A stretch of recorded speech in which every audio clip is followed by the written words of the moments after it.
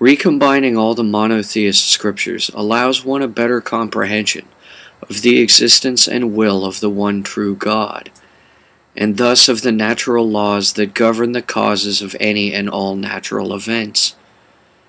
This process can be defined as the true act of magic. Because the monotheist scriptures are confusing, there is no wrong interpretation of them. However, just as there can be no wrong interpretation of the scriptures, so too can there be no right interpretation of the scriptures. This applies in whole and part.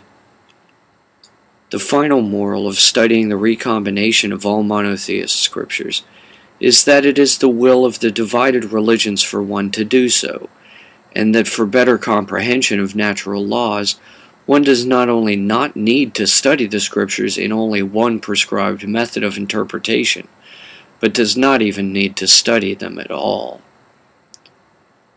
The awakening from dogmatic hypnosis to one of the three monotheist Western religions is accomplished through realizing that God's will manifest as natural laws occurs regardless of one's interpretation of the monotheist scriptures, or even one's own interpretation of the monotheist God.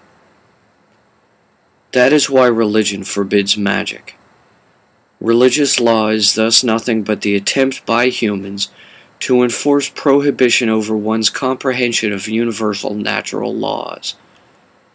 While it is possible for God to set laws for man, it is impossible for humans to make demands on God. The three religions interceding as intermediaries to affect the will of anyone over the will of God are practicing mass hypnosis using only partial truths.